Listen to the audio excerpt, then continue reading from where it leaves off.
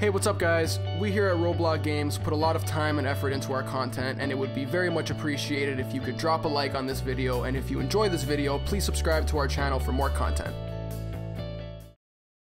The criteria for our game ratings were the combination of IGN, Metacritic, GameSpot, and our own scores added up into one overall rating for each game with a score out of 35.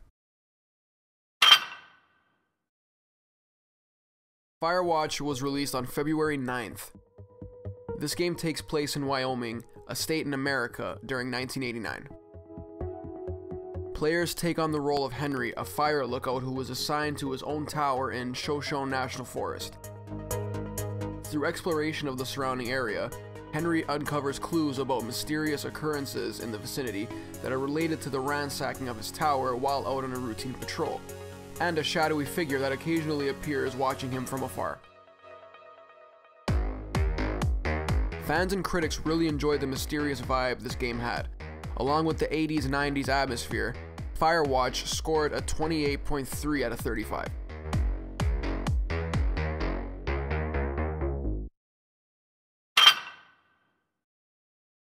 Final Fantasy XV was released on November 29th.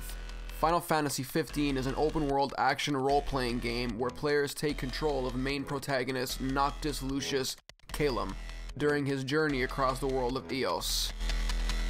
While accompanied by his three companions, Gladiolus, Ignis, and Prompto, Noctis is the only character directly controlled by the player. He can navigate through simple movement, jump over small obstacles, sprint for a limited time, and perform context-based actions, such as taking cover behind objects. The world is a large connected landmass that can be explored on foot, or by using the party's car. Final Fantasy XV was one of the most anticipated games of the year and delivered on what fans wanted. That being said, it scored a 28.3 out of 35.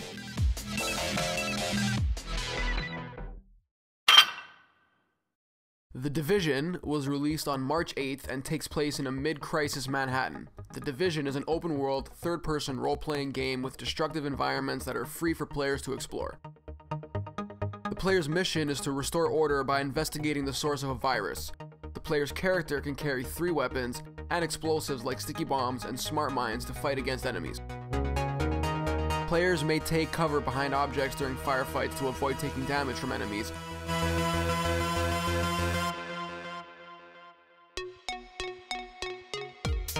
The Division was a very good game, but could have done a bit better at storytelling. That being said, it ended up getting a score of 28.4 out of 35.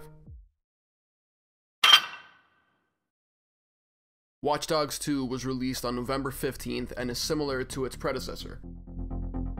Watch Dogs 2 is an action-adventure game with stealth elements, played from a third-person perspective as a protagonist, Marcus Holloway, a young hacker from Oakland, California. The game features an open world set in a fictionalized version of San Francisco Bay Area, an area more than twice as large as the Chicago setting from Watch Dogs 1. Players can navigate the city on foot or by the various vehicles featured in the game, such as cars, trucks, buses, cable cars and motorbikes, quad bikes, and boats. This game has a hacking aspect to it that you don't really see in other third-person free-roam games. This game was clearly better than its predecessor and got a score of 28.7 out of 35.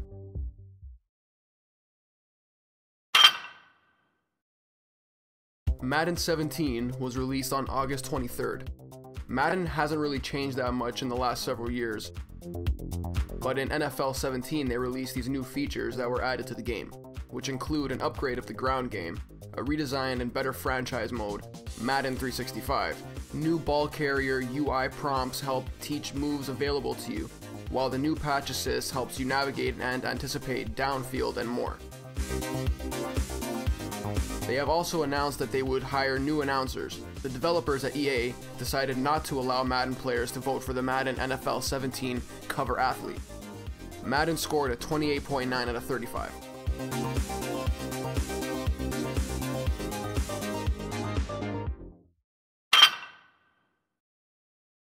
The Last Guardian was released on December 6th. Its story is framed as a flashback narrative told by an older man recounting his experience as a young boy meeting a giant feathered creature resembling a griffin named Trico. In the flashback's present, The boy has been kidnapped under the mysterious circumstances and taken to a large expansive castle. The boy wakes to find tattoos on his body he did not have before being kidnapped. The boy finds a way to escape captivity and encounters the weakened creature Trico. Fans were waiting to play this game for over 5 years due to an early announcement of the game and lots of delays. The Last Guardian could have been a bit better, but still was an amazing game and got a score of 29 out of 35. FIFA 17 was released on September 27th and was almost just an updated version of FIFA 16. They added a new mode called The Journey, and it added another aspect of FIFA for fans to play and kind of saved it from getting a lot of bad press, since PES was catching up in the eyes of critics. Players play the role of Alex Hunter, a young footballer trying to become a pro soccer player. Alex Hunter is a 17-year-old male from Clapham, London. Hunter's grandfather is a former English striker. Under his grandfather's guidance, Hunter tries to be one of the best footballers in the English Premier League, and this mode is a fun journey for any fan of FIFA. Along with this mode, they changed the FIFA Ultimate Team up a bit to make it easier to build a good team, and FIFA scored a 29.2 out of 35.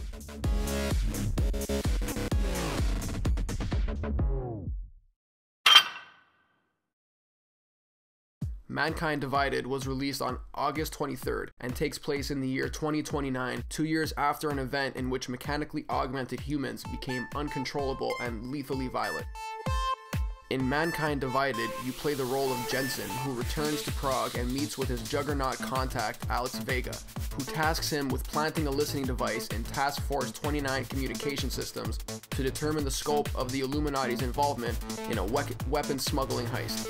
Mankind Divided won Best Console Game, Best Game Design, Best Narrative, Best Performance, and Game of the Year at the Canadian Video Game Awards of 2016, and was nominated for Best Role-Playing Game at the Game Awards 2016.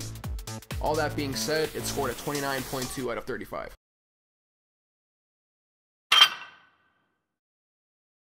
NBA 2K17 was released on September 20th, and some critics say it's the best basketball game of all time. One of the improvements is the game's returning My GM and My League game mode.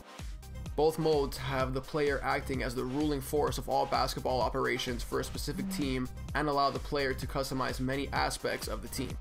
My GM is more focused on maintaining a realistic functioning team, whereas My League offers far more customization options. Like previous iterations of the mode in the series, the player creates a basketball player and plays through their career.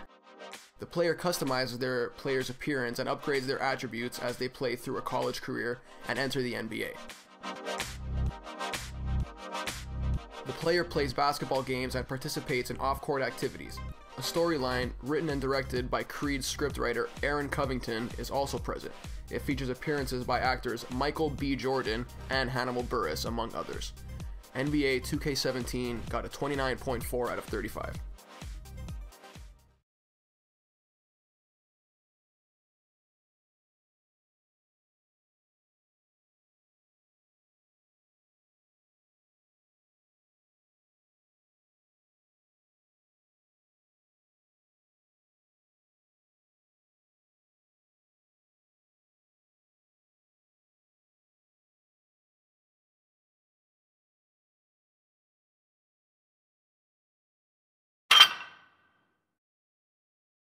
Titanfall 2 was released on October 28th. Similar to its predecessor, the game is a first-person shooter in which players can control both the pilot and the Titans. The conflict of the game takes place in a system of planets called the Frontier. It is fought between the Interstellar Manufacturing Corporation and the Frontier Militia, who are fighting for control over the system due to the IMC's abusive treatment of the planet's resources and civilian populations. The player assumes control of a former squad mate's Titan named BT.1 to fight against both local alien creatures and human enemies from Interstellar Manufacturing Corporation.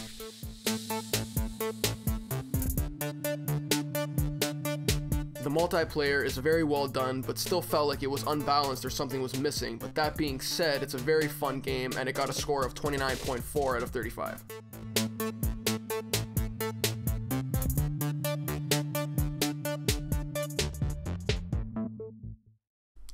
If you agree or disagree with anything in this video, let us know in the comments below.